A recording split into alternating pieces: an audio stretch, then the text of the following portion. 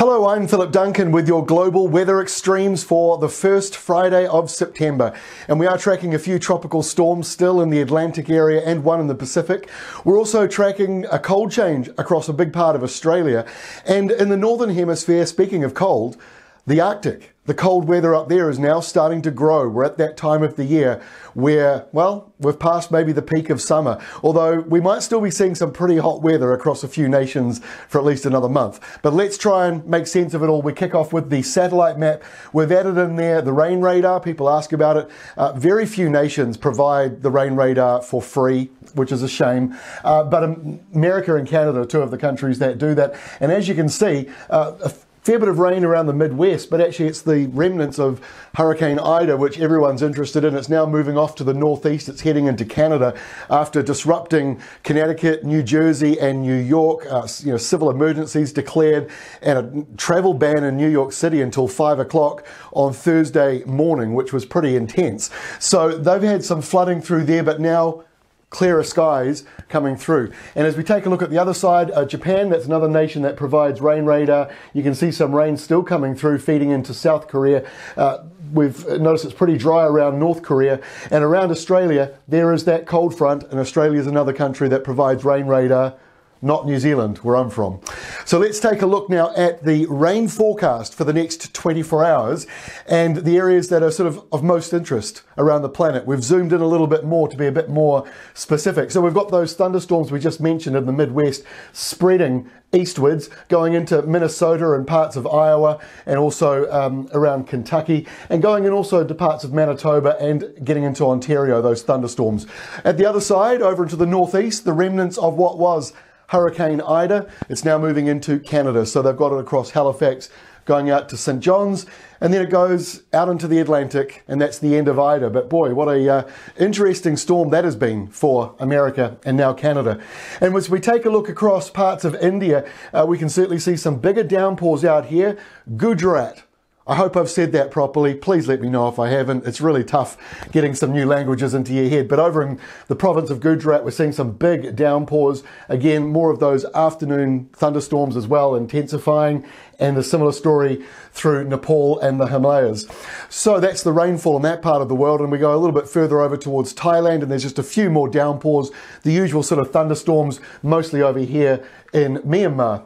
All right, let's move along to the other side of the world, and not a lot of rain falling here, but it is needed, and we are just seeing a little bit of rain getting into Argentina. We were in drought in parts of Argentina, Chile in a 10-year drought, so we need rain. Not much showing up at this stage, unfortunately. Okay, sticking with the southern hemisphere, where is the area with the largest amount of low pressure right now?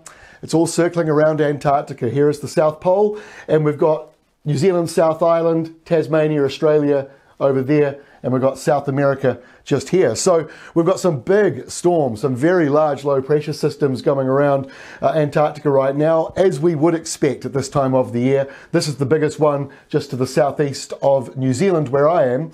And in the northern hemisphere, the largest area of low pressure is actually going across a large portion of Russia, where there are some thunderstorms and downpours, heads off into some parts of Europe, but it is mostly dry as you head towards the UK. And that's because the UK is underneath this powerful high pressure zone still.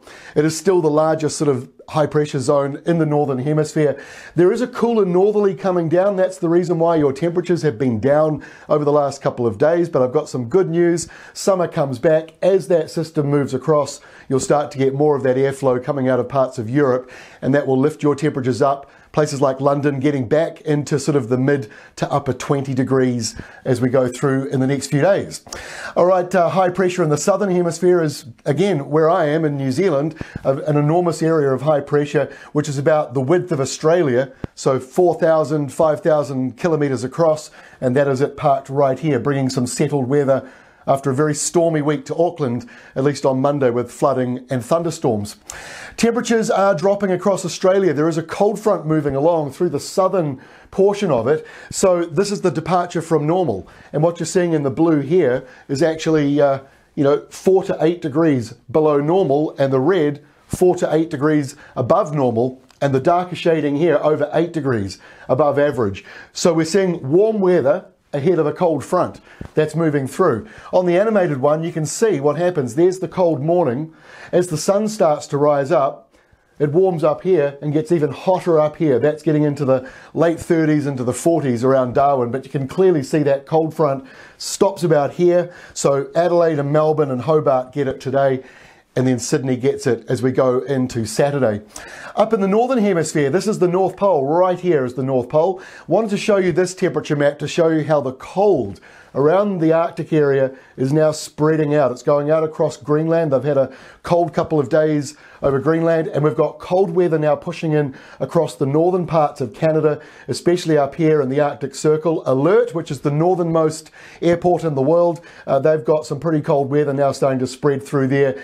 Darkness is approaching. You know, in another 3 weeks, it'll be permanently dark in those northern areas. So we're starting to see that cold creep further afield across the planet. All right, the current thunderstorms as we recorded this. So that would be going into Thursday night for America. And as you can see, the remnants of Ida bringing in some thunderstorms to Canada around Halifax, but it's much clearer and calmer following the remnants of Ida, but we've still got thunderstorms down around the Gulf Coast. That's because we've got that humidity left over from behind Ida, and that humidity also remains up here. There's a line of thunderstorms right up into Canada.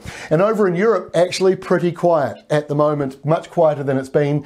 Got a few thunderstorms out over here, but really it's sort of seeing Spain, parts of the Mediterranean getting most of those thunderstorms, and then further down here around Sudan and Eritrea.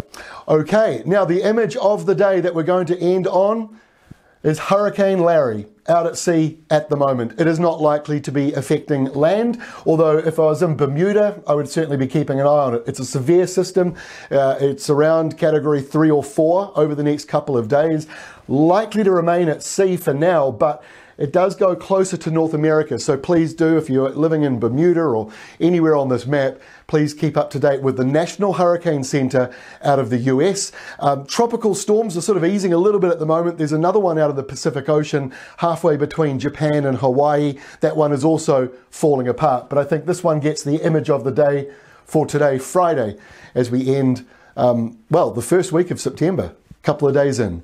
That's all from me. Have a great and safe weekend. We will see you again on Monday, our time, which is Sunday night, for those of you who are watching in North America. And thank you for all the comments we're getting on YouTube. It's been really overwhelming in a positive way. So thanks very much. If you've got any suggestions or ideas, please do keep them coming. We try to respond to all of you, and we'll see how we go as we continue doing these videos while I'm in lockdown in Auckland, New Zealand. We'll see you next week.